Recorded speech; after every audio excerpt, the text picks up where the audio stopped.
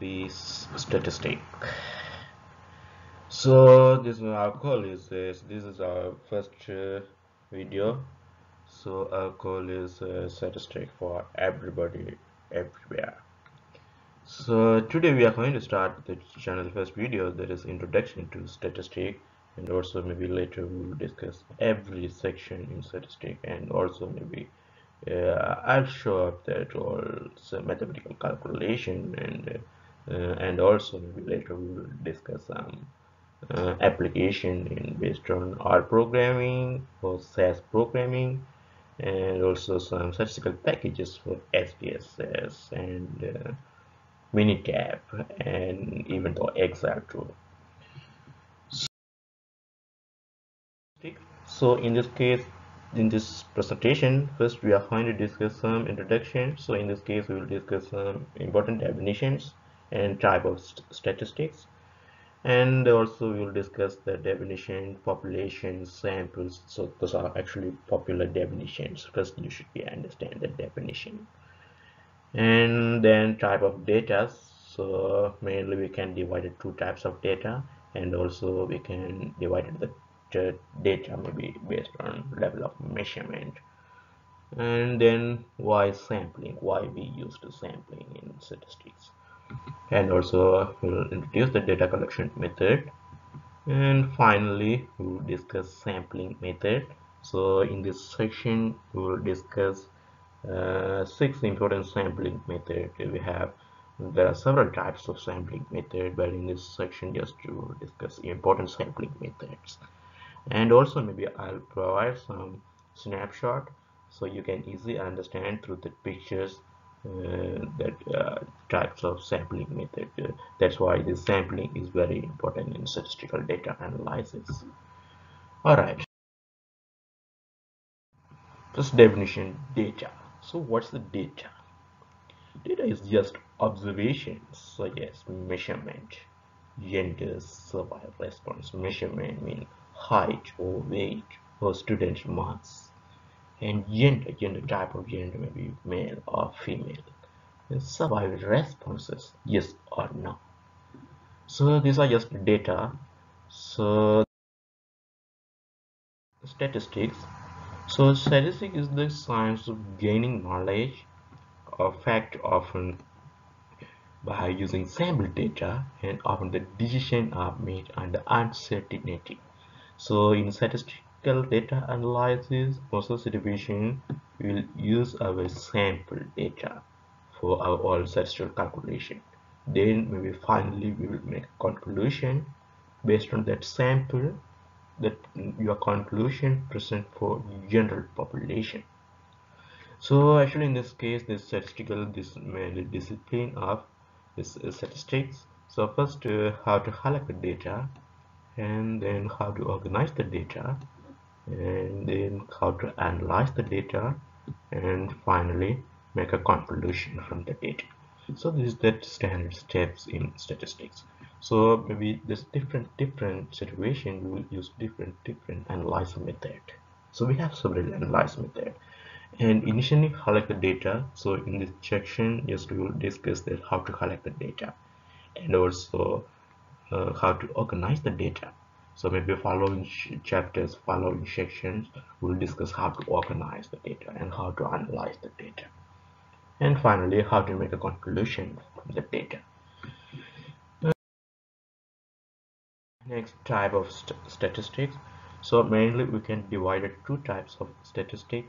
So first one, descriptive statistic, and second one, inferential statistics. So descriptive statistics mean refer to the method for organizing the data and summarizing the data. So just only organizing and summarizing.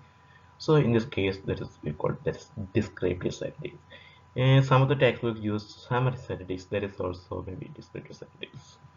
And second one, inferential statistics.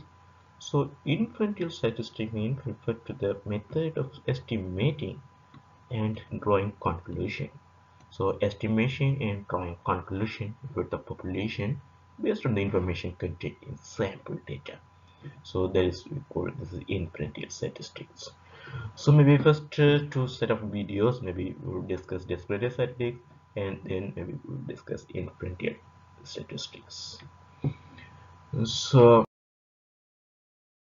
next, definition, and what is the population, what is the sample, and also we will discuss what's the parameters, what is the statistics. So these actually these definitions are very important. You should be understand the definition, what is population, what is sample, so how to define that population parameter, how to define that sample statistics. So those are very important. First, population, the complete collection of all individuals to be studied, so that is we call population. The collection is complete in the sense that it includes all of the individuals to be studied. So for example, scores or people measurement and so on. A simple example maybe, suppose if you consider uh, average height of US people, so that is population. So usually this population is too large. So, and also second, so census means collection method of data from every member of population. Suppose if you consider any data analysis case, if you consider every individual in that population, so that's what we should be called, that is census. So sample, so sample means sub collection of members selected from population. So this is that population, this is the sample. So actually the sample, yes, we randomly choose that sample from this population. So actually this sample is sub collection of the population. So that means this is subset of population. So and also usually we denote it as big N as population and simple N as sample. So this is the standard notation, and also maybe later we will use that notation in our slides or in our presentation. So actually in this section, this population definition and sample definitions are very important. So this is the simple example. Suppose you are president of MNSU. MNSU is one of the university. So that population or MNSU students. So it is look like maybe the size maybe 15,000 or 20,000. And sample all MSS students checking the class in the College of Engineering and Technology. So this is just in this case, this is a sample, this is the population. So in this case, this is all MNS students taking class in CSCG. So this is subset of all MNS students. So in this study, this is the population, this is the sample. And also, so suppose you are head of the mathematics department. So this situation, this population, all MNS students taking particular class, Stat 154 course, and there's a sample in all MNS students taking Mr. Myron class. So this is one of the particular class. So the situation maybe population size should be 400 or 500, and sample should be 30 or 25. So this is also in the example. So I believe you can easily understand through this example what's the difference between population and sample. Okay, next, parameter, a numerical measurement describing some characteristic of the population. So in this case, that characteristic mean so mean or average or proportion or variance or standard deviation or range. So those are characteristic. So suppose if you consider population average or population mean or population standard deviation or population variance, so those are we called parameters. And also maybe later we will introduce that notation too. So and also usually population parameters are unknown but fixed. So we can estimate that population parameters from sample. So later we will discuss that how to estimate the population parameters. So that's why you have to present your final conclusion for general population. Okay, and statistic. So statistic means numerical measurement describing some characteristic of sample. So earlier previous slide, we discuss that parameter. So parameter means characteristic of population.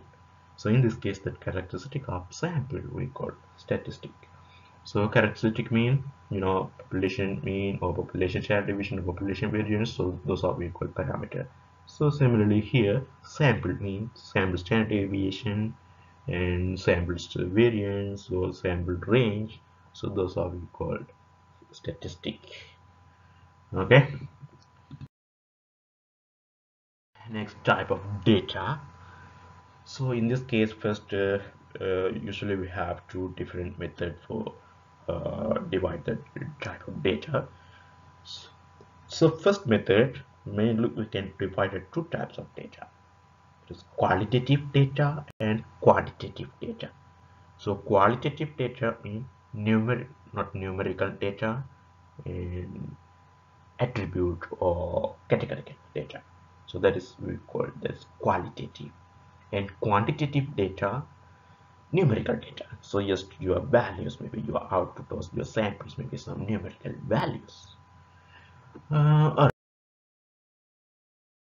quantitative data or numerical data, so that consists of numbers represent count or measurement. So that means maybe possible answers or possible outcomes in some numerical values. Example, the length of time it takes for light bulb to burn out.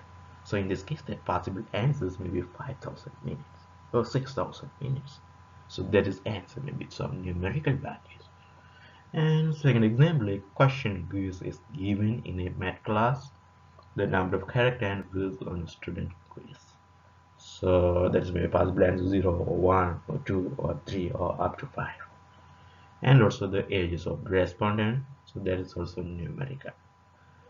So there is quantitative data. So next you are going to discuss about qualitative data. Some of the tech will use qualitative data mean attribute data or categorical data that consist of names or labels representing categories. So in this case, your data's values not numerical. So just different category or different. That means this qualitative, not quantitative. Remember the gradients, male or female, of professional athlete, and season of birth, spring, summer, fall. So these are non-numerical.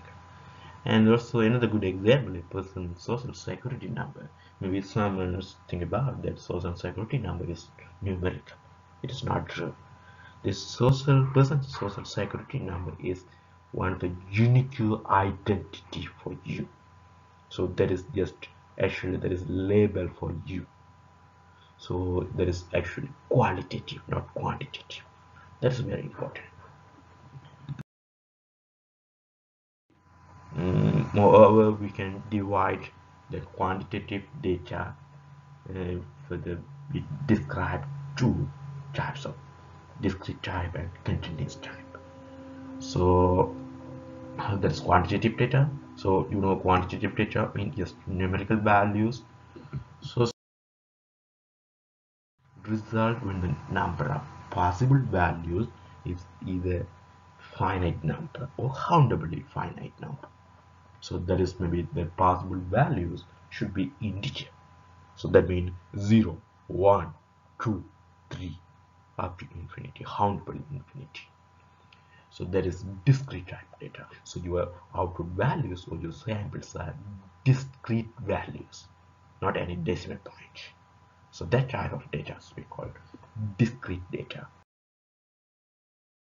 The number of eggs that can lays. So these possible answers may be 0, 1, 2, 3, 4. And also second example, the number of questions that participant ask during a research study. So this also maybe your answer maybe should be integer. So this type we call discrete type. And second, continuous type data result from infinitely many possible values that correspond to some continuous scale that harbors a rich values without gaps, interruption or jumps. So actually in this case your possible values any decimal point. So infinitely many tests possible answers. For example, the amount of milk that cow produce. So maybe that answer, maybe you can, if you identify the exact value, 2.34315 or something. So that's current 20. So in this case, the value is not any integer. So it is some decimal point. So infinitely many possible answers. So this type we call continuous type data. So the length of time it takes for light bulb to burn. So actually this time also maybe we can try maybe 5,000 minutes to 60 50 second and some millisecond or something. So that means there's possible answers maybe finally many possible. So these are type just numerical data, and just we divided the numerical data or quantitative data, just we divided discrete type and continuous type. So first you have to, if you identify discrete or continuous, you have to make sure your data should be numerical or quantitative, not qualitative. Okay. And next, another type of data, so we can divide the type of data based on level of measurement. So another way to classify the data is to use levels of measurement. So we have important four level of measurement. So in this presentation also we'll discuss based on that four important level of measurement. So first, ordinal type, nominal type, and interval type, and finally ratio type.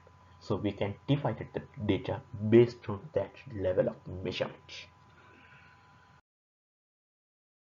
This is about nominal level of measurement.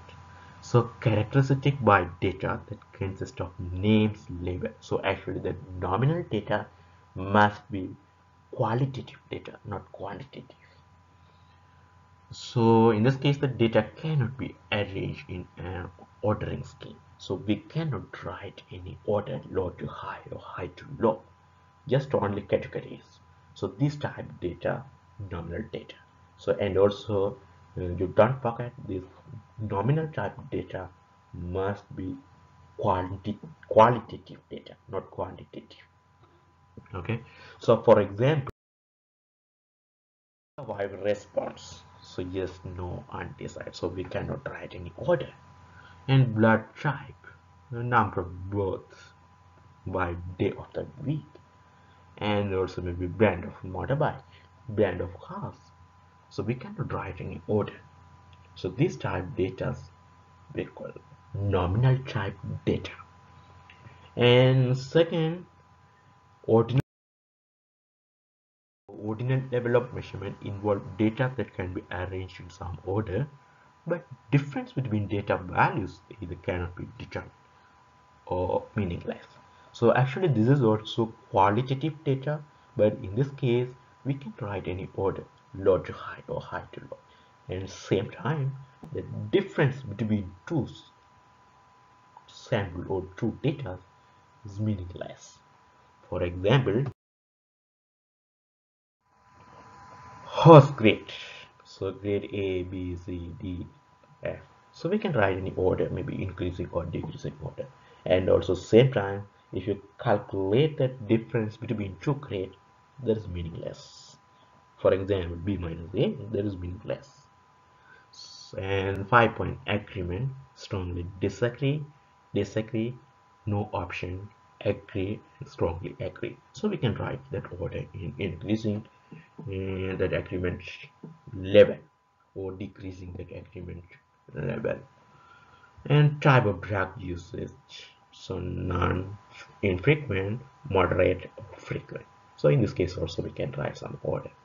So these types of data we call ordinal type. So earlier we discussed that first type, nominal type. So nominal type also qualitative data, but that's the division we cannot write any ordering scheme. But in this case, ordinal type data is also qualitative data, but we can write any order in increasing or decreasing. And third, data. So interval level of measurement. So this is also like the ordinal level with the additional property that difference between any two data values is meaningful. So however, there is no natural starting point, zero starting point, where the none of the quantity is present. So for example, years. So in this case, years 1000, 2000, 1776 and 1492. So we can calculate some difference between 2 years, 5 years difference, or 6 years difference, or 100 years difference. So that is meaningful. But earlier, if you calculate the grading, if you calculate the two different grading between A and B, so that is meaningless. But in this case, the difference also meaningful. And same time, in this case, suppose if you calculate any ratio value, that is meaningless. Suppose if you calculate some ratio between 2 years, that is meaningless. So maybe in practically, maybe you can easily identify, you can, that is data, maybe this interval type data. Suppose if you calculate two data between two data or two sample values is meaningful, so that situation you can go, that is interval level of measurement. And temperature of the ocean at various, and also here important, this no natural zero starting point. So that means that temperature may be 0 degrees Celsius, so that means that is one of the measurement, not that is none of the quantity in temperature, that is meaningless. And also these are just example. And last, finally, final level of measurement, ratio. The interval level with additional property that there is also natural zero starting point, where zero indicates that none of the quantity is present. At the same time, the values at this difference in ratio also meaningful. So example, price of college textbooks. $0 means no cost, absolutely free. And $100 will cost twice as much as $50 books. So in this case, that difference and ratio also meaningful. So this ratio level measurement, and also I also given some additional examples so you can easily understand through the example. So this is your nominal level of measurement. So we have several types of examples, so maybe you can easily understand through this example. So ordinal level and interval level, and finally ratio level. And also in this case, I would like to notice some important examples. So nominal case, uh, nationalities in nominal case. Nationality mean maybe different nationalities. And also ordinal case, ranking of tennis players. So maybe some of the students think about the ranking of tennis players is numerical data, that is wrong. So this is rank. So maybe that maybe it is possible to be first, second, third, or maybe we can rank 1, 2, 3. So that is just labels. Okay. So and this is also ordinal. And also temperature is level of interval level of measurement, and these are just ratio level of measurement. So I believe maybe you can easily understand through this example how to identify the nominal data or ordinal data or interval data or ratio data. Okay. Next, why sampling? So why we used sampling in statistics? So what's the major advantages of in sampling? So cost is lower, data collection is faster, accuracy and quality of the data is high. So actually this sample, maybe in population always is larger values, so large number of individuals. So that situation, suppose if you collect the data from that population, you have to spend a lot of money and also a lot of time. But in this case, suppose if you consider sample, there is maybe cost is very low, and also maybe you can collect the sample data from that sample within a day or within a week. And also the accuracy and quality also high, because in this case maybe sample size maybe usually in similar size, maybe maximum 100 or 200 or something. And also I'd like to discuss that correlation and causality. So and also we will briefly discuss about later in regression section. We'll discuss that correlation definition and how to calculate that correlation between the two variables. So yes, in this case, in this chapter, just I'd like to introduce that correlation and causality. So concluding that one variable causes the another variable, when in fact that variables are linked. Some of the situation we have some relationship between the two variables. For example, suppose if you consider two variables, volume of ice cube and temperature. So temperature is one of the variable, volume of ice cube another variable. So that situation, suppose this temperature increase, that volume of ice cube is decreased. So that situation we have that negative relationship between the two variables. Is that right? So that's the division we call, that is correlation we have. That is the some relationship between the two variables. So that is we call correlation. So two variable means things linked, and also in the example is smoking and pulse rate.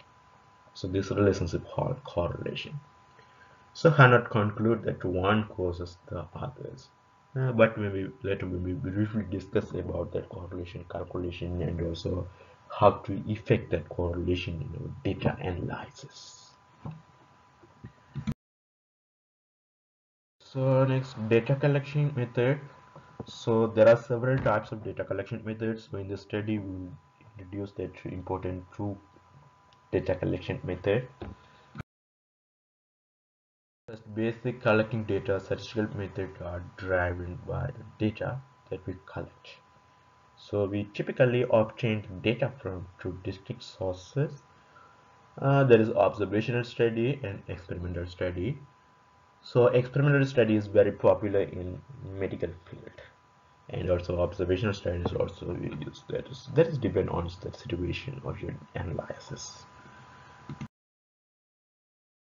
Study is just observing and measuring specific characteristics without attempting to modify the subject being studied.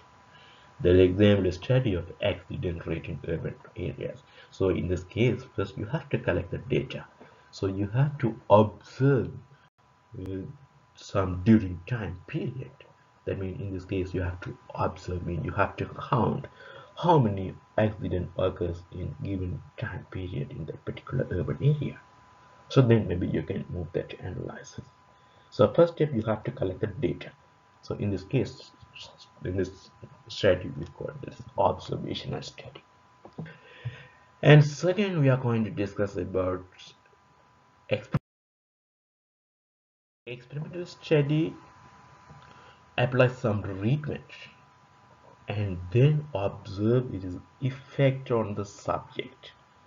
So subject in experiment are called experimental units. So for example, a clinic give drug to group of 10 patients and a placebo to another group of 10 patients to find out if the drug has an effect on the patient illness.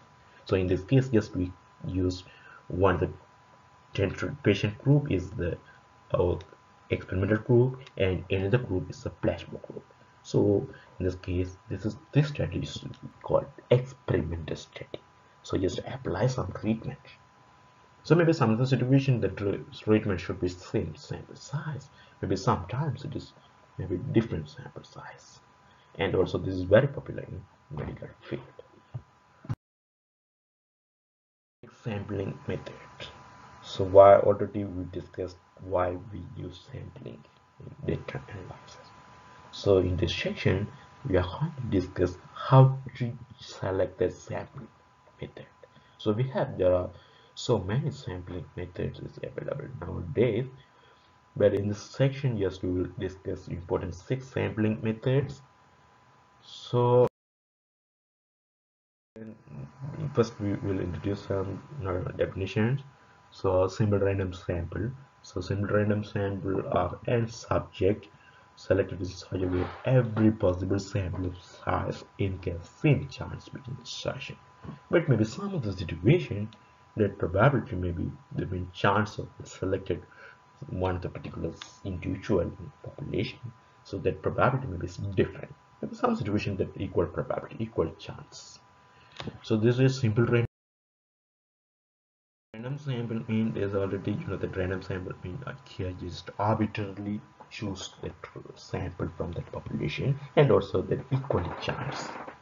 So member from population are selected in such a way that each individual member in the population has an equal chance of being selected. So this then probability sample may be some of the situation that sample some of the individual members gets a high chance of selected. So that means probability is not equal. So that situation may be because that individual member gets some higher chance, higher probability. So that situation that probability is not equal. So we call this probability sample. So in this section we are going to discuss that 6 important sampling method. So first random sampling method, and second one systematic sampling method, and third one stratified random sampling method, and fourth one cluster sampling method, and next convenience sampling method, and finally multi-stage sampling method. So actually in this case maybe you can easily understand through the title is random. Just we are going to select the random result, and second systematic. So in this case just we are going to select the sample in a systematically order, and third one stratified. So in this case first we split our population for different structure, then we just randomly select the sample, and for the cluster, and also in this case we have to divide some cluster point in the population.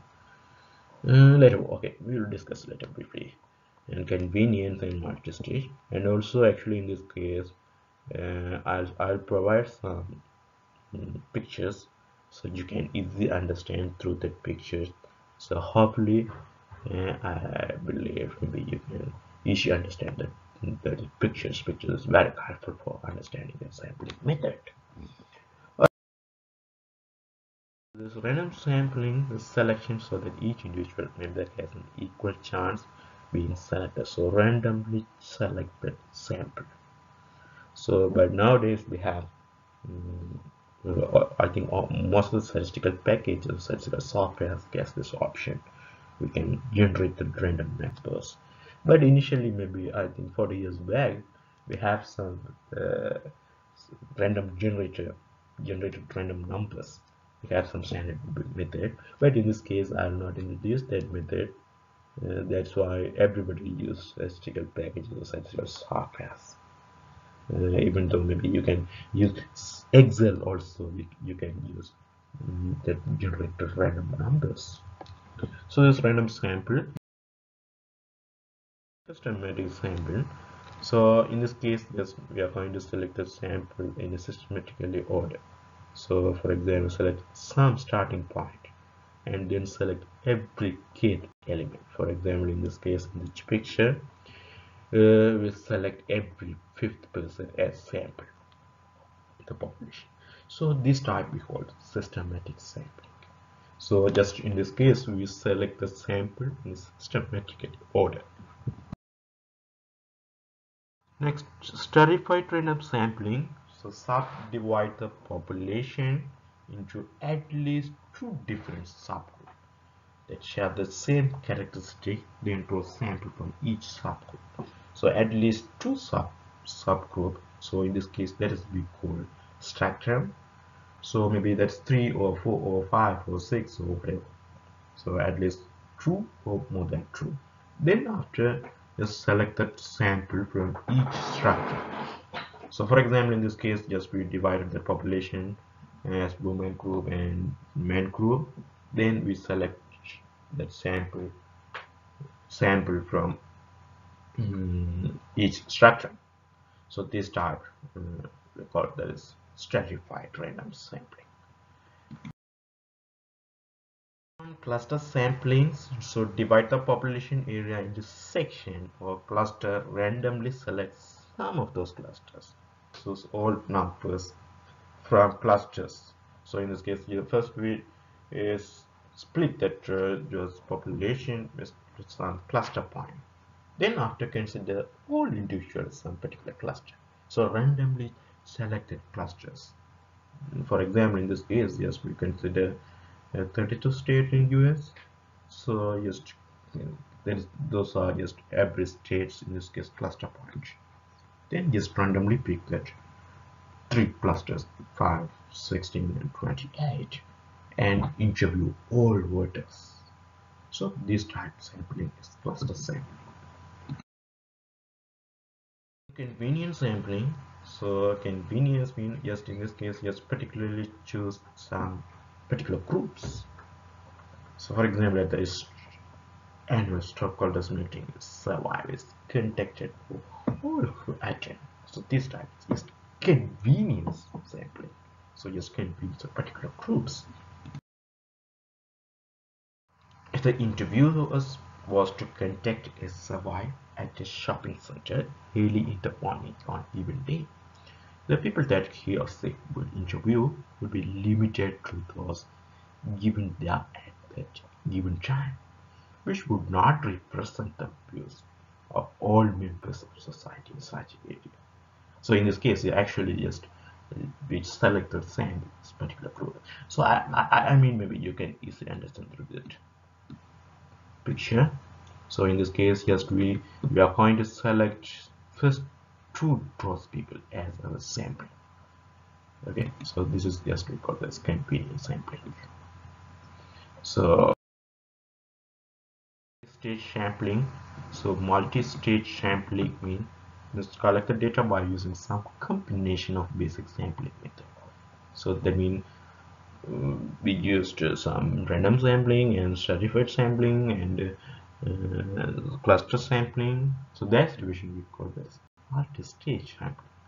So in multi-stage sample design, pods are selected to sample in different stages, and each stage might use different method of sampling. So in this case, this situation we call multi-stage sampling. You can easily understand through that this video. Hopefully everybody understand this first section of our presentation, and also maybe continuously I'm going to explain every statistic section. So this just starting. So please don't forget to subscribe my channel, and thank you for watching. Thanks for everybody, and see you on next video. And also again, don't forget to subscribe my channel. Thank you. See you.